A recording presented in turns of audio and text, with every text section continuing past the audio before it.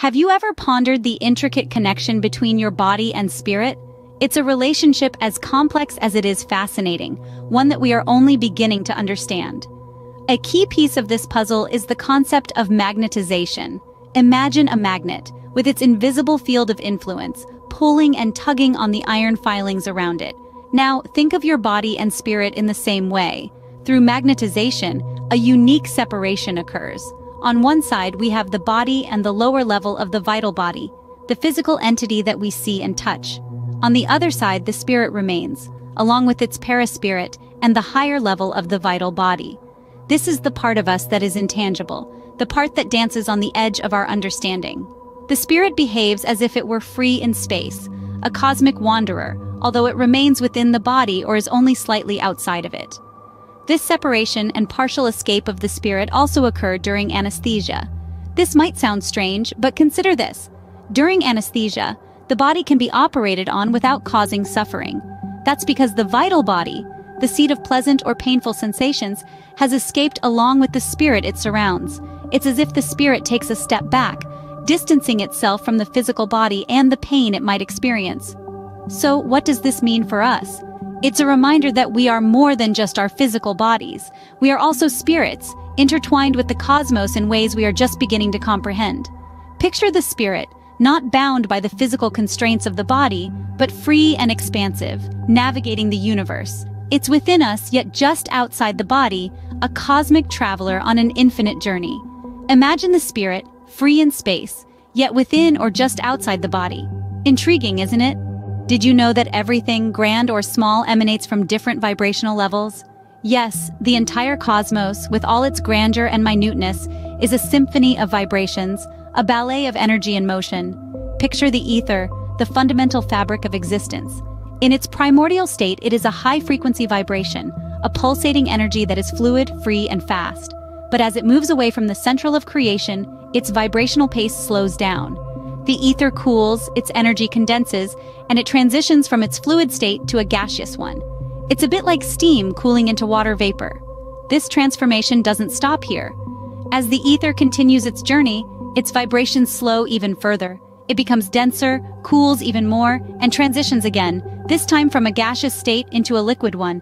Think of water vapor condensing into liquid water, but the ether's journey isn't over yet. Its vibrations slow down even further, becoming so dense and slow that it solidifies. It's akin to water freezing into ice. This is the same ether, the same energy, but at a different vibrational level, a different state. So what does this mean for you, for me, for the stars in the sky, for the pebbles under our feet? It means that we're all made of the same stuff, the same ether, just at different vibrational levels. The stars in the sky, the majestic mountains, the vast oceans, the smallest grain of sand, and even you and I, we're all dancing to the same rhythm, the rhythm of the ether's vibrations. This is the beauty of existence. Everything, whether sublime or imperfect, mirrors the ether's journey, transitioning from one vibrational level to another.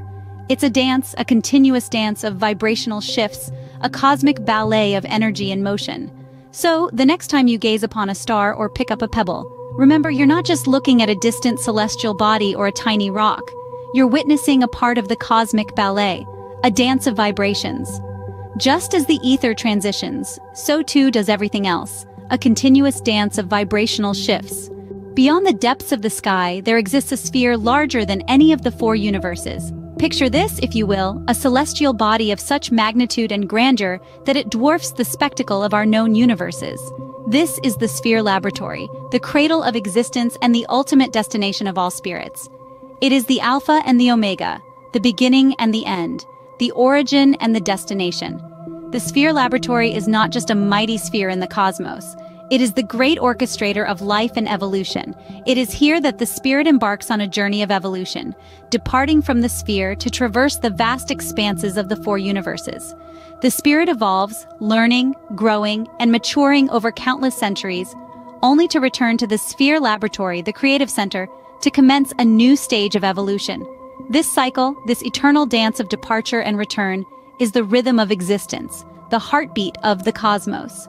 The spirit is like a cosmic voyager, setting sail from the Sphere Laboratory, journeying through the universes, experiencing, evolving, and eventually returning home, enriched and ready for new horizons. But the Sphere Laboratory is more than just a starting point or a finish line. It is the grand stage where the cycle of evolution unfolds. It is the cosmic laboratory where the spirit is shaped and reshaped, where it learns and unlearns, where it breaks and mends, and where it dies and is reborn. This constant cycle of evolution, this perpetual motion of the spirit, is a testament to the infinite potential of existence. The Sphere Laboratory, in its grandeur, is a reflection of this potential, a symbol of the endless possibilities that lie within each spirit. So the next time you gaze up at the night sky, remember the Sphere Laboratory, the cradle of existence, the grand orchestra of evolution. Remember the journey of the spirit, the dance of departure and return, the cycle of evolution that is the rhythm of existence. The Sphere Laboratory, the grand stage where the cycle of evolution unfolds, quite a spectacle, wouldn't you agree? Ever wondered what keeps the universe in motion? It's the dance of two currents. Yes, it's akin to an eternal cosmic ballet, choreographed by two currents, one electric, the other magnetic. These currents are the unseen puppeteers pulling the strings of the celestial bodies. They weave an intricate pattern through the cosmos, initiating the rotation and revolution of universes, stars, and planets. It's a complex dance, but one that is integral to the existence and functioning of the universe as we know it. Let's start with the electric current. It's the life force that surrounds each sun and then deviates successively to every planet in that solar system. This current imparts two essential movements, one of rotation around their axis and another of revolution around their sun. It's like a cosmic conductor, dictating the rhythm and pace at which each celestial body moves. On the other hand, the magnetic current is the invisible force that shapes the physical phenomena of the cosmos. It generates the chemical combinations, fuels vitality, and promotes health. It's often referred to as the current of life or the vital current. Both these currents, electric and magnetic, originate from a distant sphere, far away in the depths of the cosmos. They travel at extremely high speeds, following a spiral trajectory, wrapping around the universes. As they move away from the center, they slow down, becoming denser and less active, much like a dancer gradually losing momentum after a vigorous performance. But the dance doesn't end here. After the cosmic currents have traversed all the universes, all solar systems, and all planets, they return on another spiral trajectory to the central of creation, to the Sphere Laboratory. Here, they are refreshed with new fluidic matter, ready to be sent out again, to sustain the movement and life of the entire creation.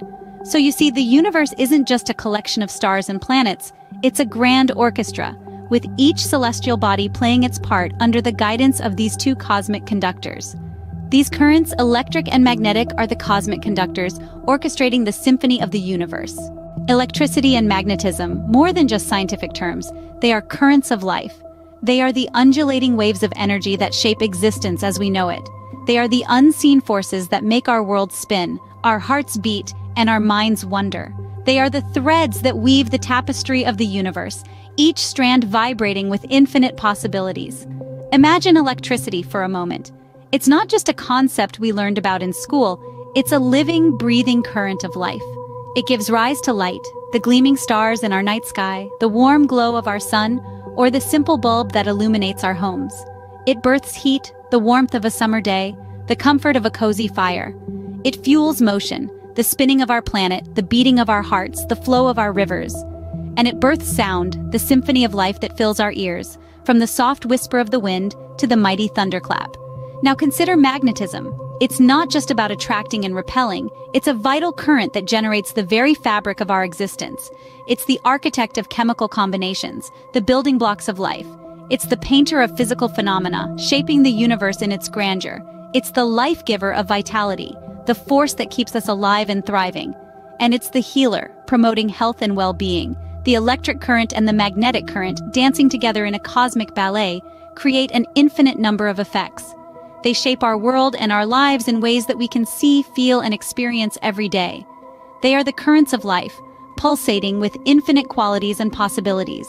In every spark of light, in every beat of a heart, in every breath we take, these currents are at work. They are the forces that craft the universe, from the grandest galaxy to the smallest atom. They are the silent symphony that orchestrates the dance of existence. The currents of life, electricity, and magnetism truly are the lifeblood of our existence.